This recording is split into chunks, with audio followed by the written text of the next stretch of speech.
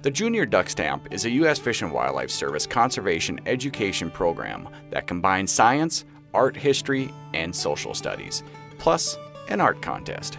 We have one from each state, all 50 states, one from D.C., one from each of the territories, U.S. territories that participate. So this year we had a total of 53, with Puerto Rico and U.S. Virgin Islands participating along with D.C. and all 50 states.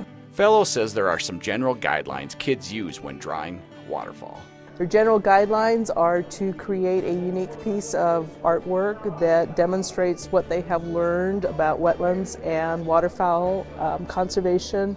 Fittingly, the judging for this year's National Junior Duck Stamp Contest was held in North Dakota.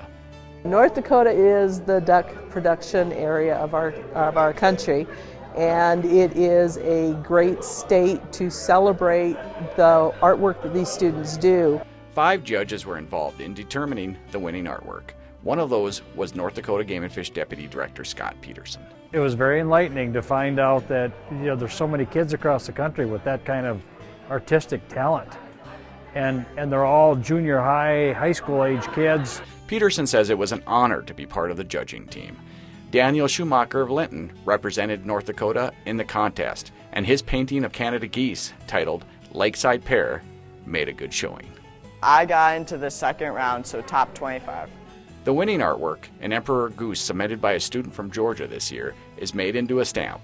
About 3,000 of those stamps are sold every year, with 100% of the money going back into the program to ensure the Junior Duck Stamp continues for years to come.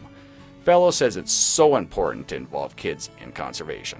They are our future, and if we can't get our students at this age to care about it, it's not going to be here in 10, 20, 30 years. This is Mike Anderson in the North Dakota Outdoors.